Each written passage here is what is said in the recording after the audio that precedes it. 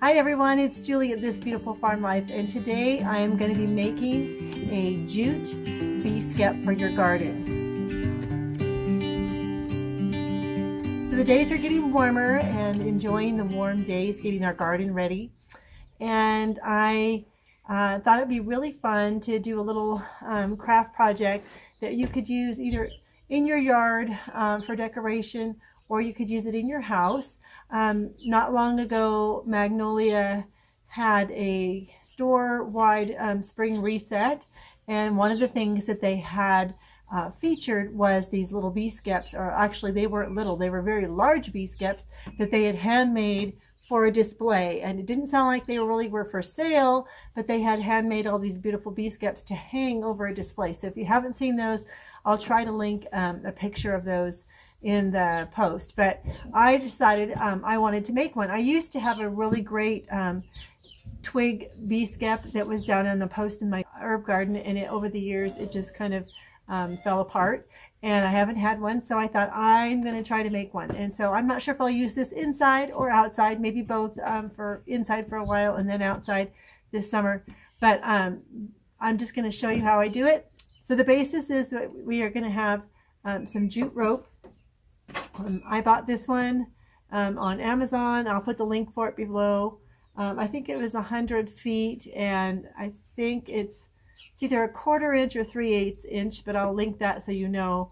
I didn't really know how far it would go because I didn't know what 100 feet of rope would really do, and so, or how big I was going to make my bee skep. So I'm going to start with a small one, and if this turns out good and I enjoy it, I might try some larger rope and make a larger one too. So anyway, I have my rope, I have a hot glue gun, I have a pair of scissors, and I have a store ice cream bucket, just the generic ice cream that you buy at the grocery store.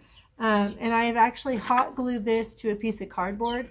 So this is going to be the base around which I'm going to use my, put my rope to make a form. It's not going to be attached to this, so when I'm done, it won't be part of it, but it's just using it to make the shape. So we're going to see how this goes, and hopefully it will work. So I'm going to start above these little handle spots, and I just have the end came already taped. So I'm just going to leave that little piece of tape on there so it doesn't fray, and bring this around and hot glue the first piece onto it. You want to hot glue towards the back. I think if it does glue to the bucket at all, it's not really going to matter because it's going to come right off from the plastic. So I'm not really worried about that.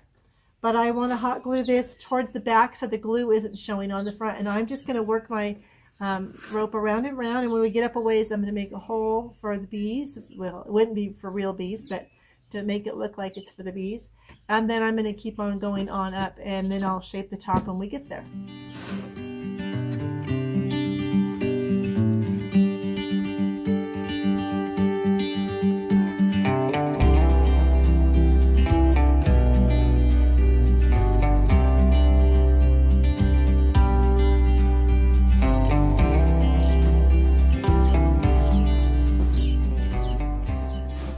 So that's what it's going to look like.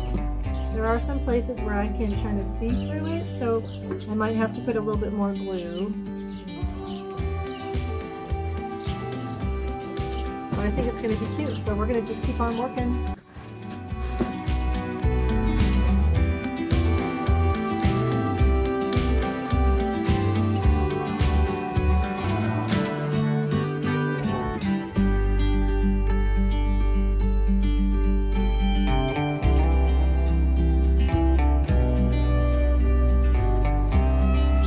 Okay, now I've reached the top of my bucket, so I'm going to take it off, and I was trying to loosen it at first when I first started just by moving it every few minutes up and down, and then putting it back down and gluing again, but then I kind of forgot, so it got kind of stuck on, but it's plastic, so it did pop right off. I just stuck a knife in there and just kind of broke the glue loose, so now I can get it off of there.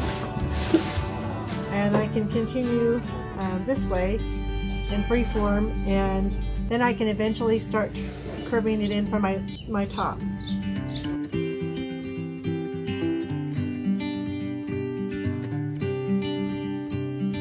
sure to put your glue towards the back side of the string or the rope so that it doesn't show when you see it from the front. And I usually kind of pull it up like this and then squeeze it onto the glue so that it pulls any little bit of glue back with it.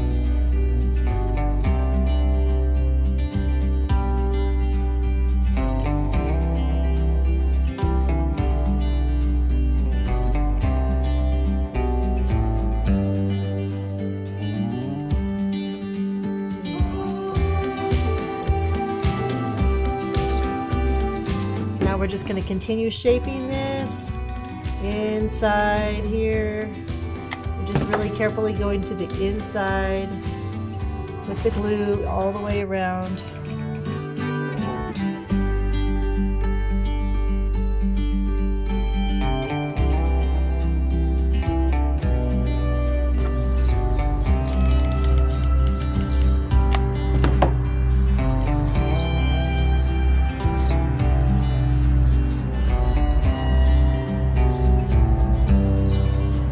Okay, I think it's turning out really darling, and I wasn't really sure how this was going to work, but it's working out great. Now I'm going to see if I can't put a little loop at the top.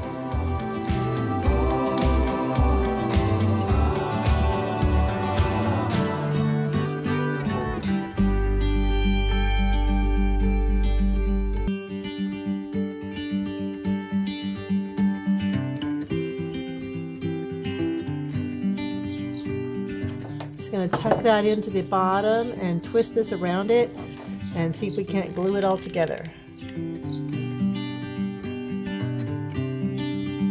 Okay, and there it is, my little bee skep. I didn't even use half of my rope, so I obviously have enough to make maybe one more a little bigger if I can find a little bigger bucket than this 1 gallon bucket. I might make a little bit bigger one, and then I'll have 2 to set together, maybe up on the hutch. So I hope you enjoyed this little rope bee skep tutorial, and it was just a lot of fun to make, and I'm really looking forward to trying another one, and maybe in a little bit different shape this next time, and maybe a little larger. And it's just been really fun, and I hope that you enjoyed this and that you'll hit that subscribe button and that thumbs up and come back and join me here in the farmhouse again next week for more fresh, nourishing food, wholesome living, and simple farmhouse beauty. Bye now.